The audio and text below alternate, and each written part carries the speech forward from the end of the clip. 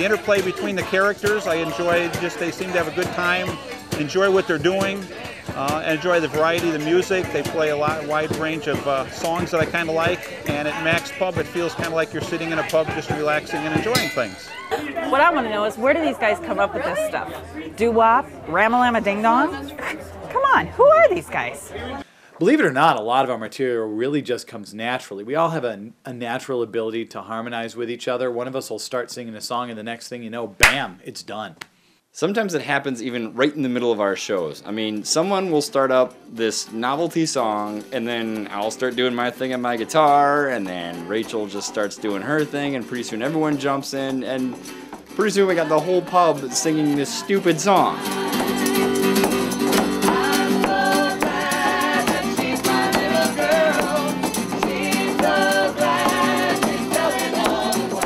It's not that way all of the time, though.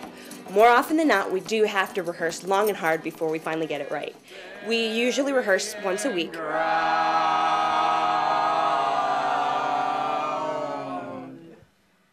right, what do you guys think? I think we should do it again just in case so we don't sound sloppy. Okay, let's do it one more time. Right. Is everybody ready? Yeah. Okay. 2, 3, 4. Song style number 1. Bing! Okay, that was okay, but Angelina, you're a little late. So okay, so let's try it again.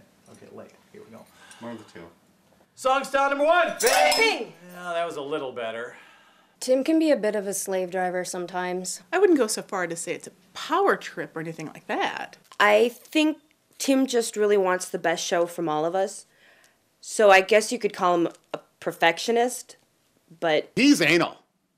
And that's saying something coming from a homo, okay? Tim may get a buck up his butt about one thing or another, but we give him a lot of flack on stage, so it sort of evens things out. It's actually like one of our shticks, just annoying the pub master. I guess I just have a good sense of what works and what doesn't, and most of the time I'm right. You know, there are just some times when you need more cowbell. I mean, who doesn't? We actually used to sell personalized cowbells with the Dregs logo on it. And now you cannot walk 5 feet without one of those damn things clanging on your ass. I have the biggest cowbell of the Dregs, and the boys just suck our way a ton.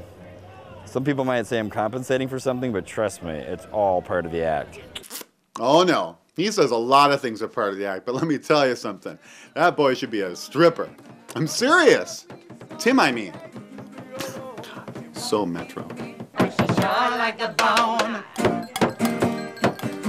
I've known Tim since before high school, and I can tell you one thing with certainty. That dance has never gotten any better. I mean, he dances around like Angelina does when she has to pee. I think Angelina was born with a bladder the size of a shot glass. She's running off to the loo every 5 minutes. That girl cranks out more piss than a Milwaukee brewery. I swear we have to keep a toilet within arm's reach. Where's Joe? It's amazing we can start it all sometimes, but, you know, fortunately, our show is pretty flexible. We have a lot of material. We perform several shows a day, and we never perform the same song at any given show. We've got about 90 songs in our repertoire, and that's not including any of the novelty ones we slip in on the fly. When I'm walking, I start to stop, and I'm so stuck out. I'm high as a kite, and I just might. I've been around Dregs fans for about 5 years now. I started going to their shows when no one else would show up, so they begged me to stay. You see a lot of acts who do the same set every single show. And yet we are completely opposite from that. I don't think we do the same song at all during the entire day. And yet fans just love it. The kind of love and respect that we get from these people is just amazing. We've got like Dregs fans. I guess you could call them groupies. We like to call them droopies. Nobody thinks that's weird. Why do we have droopies? Where do these people come from? It's just absurd to think that we could even have the kind of following that we do. Personally, I consider myself really lucky. I mean, people want to hear my voice. That's perfect. Let's be honest. It's not like I'm going to impress anyone with my rec.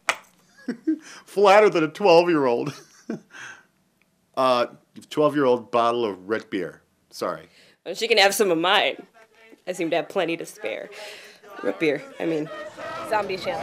I would concur. Or whatever that is called. But Yes. the one about the zombies. The one with the zombies. With the arms. Zombie shambling through the shamble, shamble, zombie, zombie, shamble, shamble, zombie. Rising above their personal obstacles, overcoming sobriety and mediocrity, the Dregs have emerged triumphant. And perhaps the best is yet to come. Okay, we decided that we're going to do this next show without pants. All right? Don't you guys hate your pants?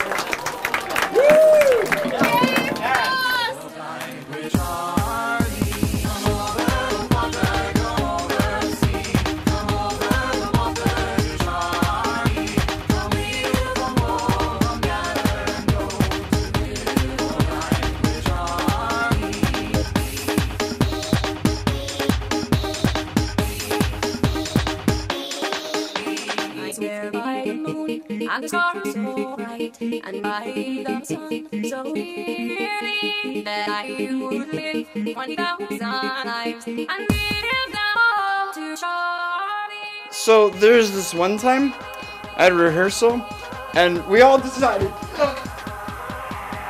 I'm okay.